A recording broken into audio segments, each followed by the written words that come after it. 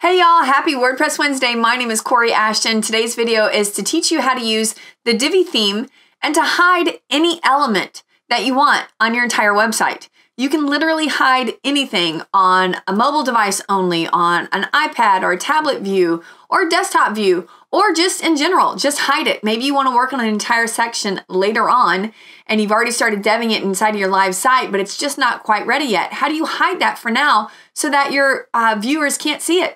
Or what if you just don't want a section to appear on a mobile device? How do you hide that? I'm going to show you right now, and there's no code required.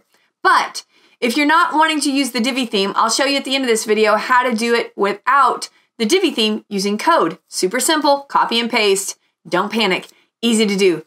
Let's go, you guys.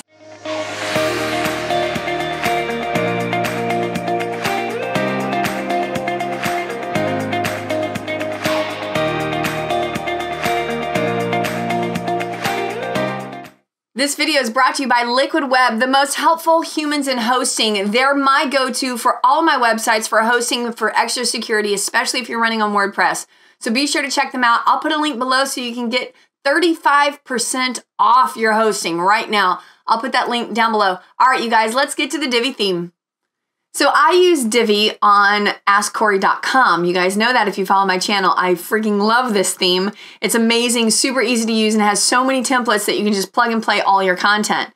But what if you're trying to work on a section and you just need to hide something for now, or you don't want it to appear on a mobile device, or maybe you want it to appear differently on a mobile device? How do you do that? I'm going to show you right now. You do have to enable the builder in order to do this. So we want to be able to go up here and click Enable Builder.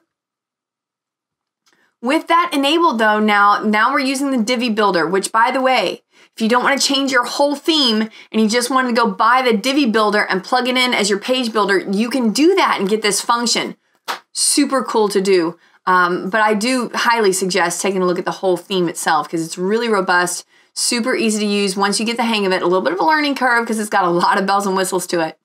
But notice as I'm hovering over each section, I start to get these editable icons now that allow me to do different things to the different sections.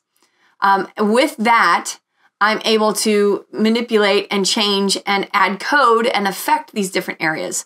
So I'm going to show you right here using, again, the Divi Builder.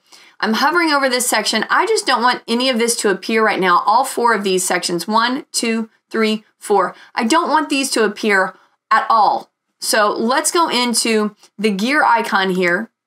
Open that up. Once you do that, you've got this cool little editable side here on the left side of your screen.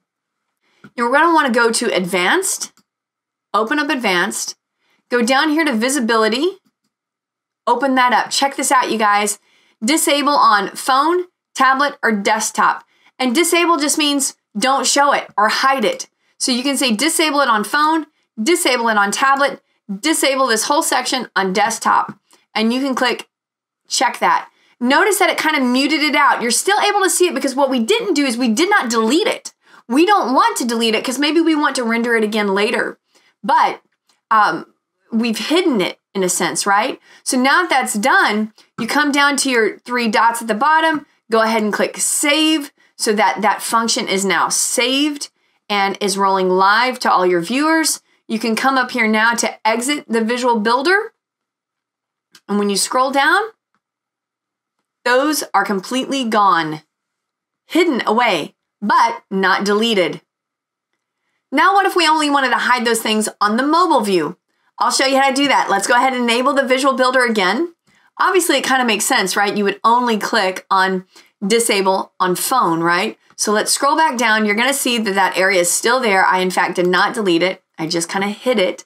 Going to Advanced, going to Visibility, click off tablet, click off desktop because we want them to view there. Click check for save. And then let's show you what this mobile view would look like then. I'm seeing it on a desktop, right? Let's go to mobile view. This is going to shrink down so I can see exactly what it's going to look like on a mobile device. And you'll see here, these are muted. Look at that. It's going to stack nicely in our mobile view. And these are muted, so we won't actually see them. So let's click Save. That's going to roll live. Exit the Visual Builder. We should still see them on desktop, right? There they are right there. And let's use the Chrome extension to view it in mobile. Let's go down to an iPhone, let's say 6, 7, 8. There it is. Scrolling down. We do not see them. Completely hidden.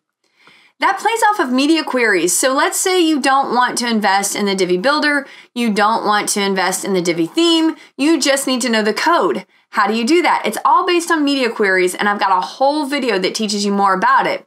But I'm going to show you the code right now that you would use to just jump into your CSS file and add a display none.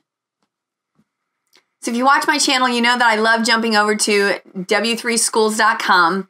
And they have a great tutorial here on the display property for your CSS file that shows you very easily how to tinker and play with display none. See this? So whenever you type this inside of your CSS file, whatever element you're assigning this to, this property to, it will actually hide it. Now, this particular property will hide it across the board, across all devices, right? Display none. So if you want to hide your footer or hide a certain element on your website, you would add this to that. If you wanted to do it based on the device, you would use the other video I have listed below for the media queries. But for this one, I'm going to put this link in the description box as well, so you can come over here and play around with it. Because see this little button that says try it yourself? You can do that. You can come over here and try it yourself. So let's come over here, click try it yourself. You'll notice here that it's using display block up here, right? Display block.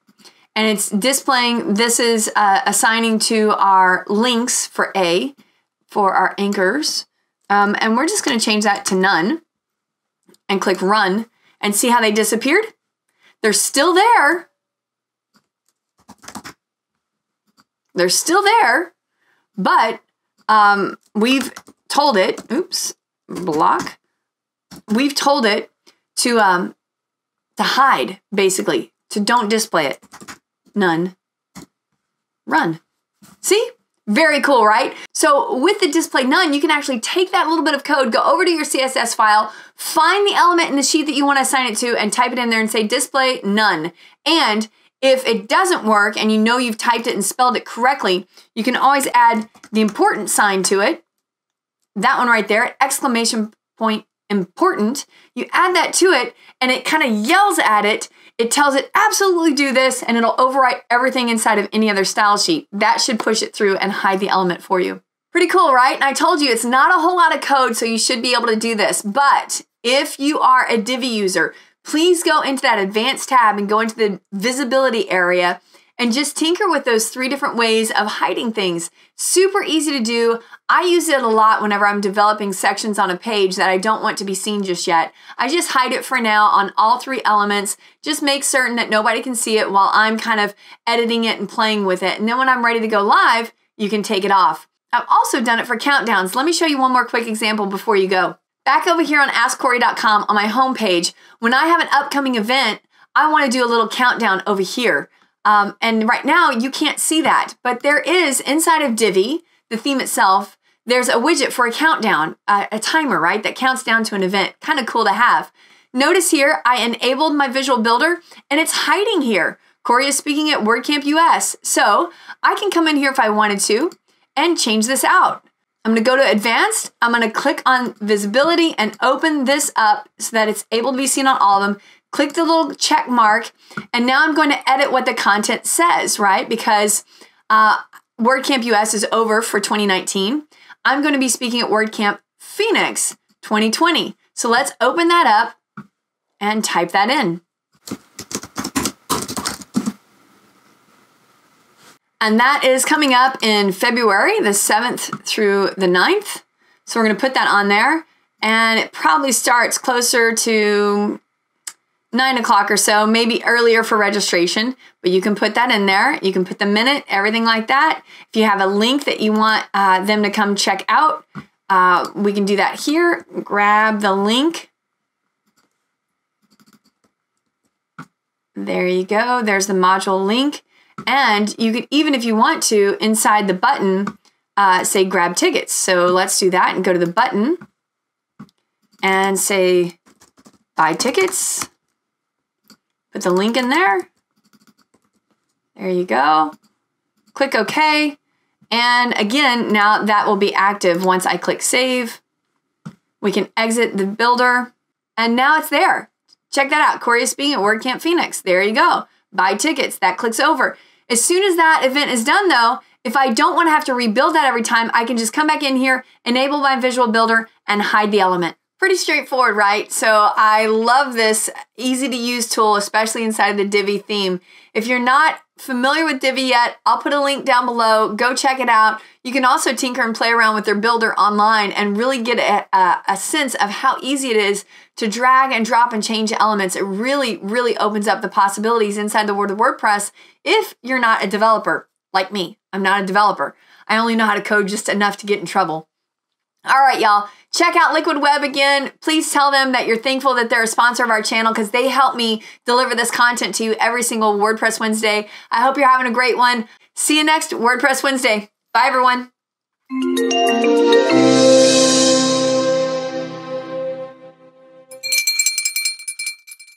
Hey y'all, thanks for sticking around to the end of the video. I know that it has been a crazy 6 months, at least for me it has. You guys have seen me go from being in the hospital, literally my first video that announced that I was diagnosed with cervical cancer back in July of 2019. And you've watched me just kind of go through this, and I've tried to do videos. There's just been a couple months that I've been a little slow because I was either in a surgery or in the hospital or doing radiation and chemo. But as most of you know, you heard my news announced about 2 weeks ago now that I am in full remission. What? So all of your amazing support, love, and prayers, thank you for all that. But it has definitely been a struggle. So I'm doing my best to get my energy back up and running and consistent and trying to get back out in the WordPress world. So I will be at WordCamp Phoenix. So please come see me if you're in that area. Come attend. It's going to be amazing. There's so many speakers coming to that event. It's really good. There are also all sorts of other WordCamps literally all around the world. So if you're in a community that has one, click the link below. I'll put it in the description box to go find WordCamps in your area. But most of the time it's like 25 bucks to grab a ticket. You come be a part of things. That includes your lunch both days. That includes typically some free swag like a t-shirt or something cool like that. Just come be a part of things because I promise you it's worth the value. Even if you come and get one little nugget that's going to help you improve your design process, your development process, how you sell websites for clients, how you engage with clients, even just how you host your websites and security. There's all sorts of vendors that'll be there. Anyway, this turned kind of into a spiel about WordCamps. I wanted to tell you I'm doing great though. Thank you again for all your love and support. And I hope that 2020 is amazing for you because it's going to be for me. I'm claiming it now. All right, see y'all next week. Bye, everyone.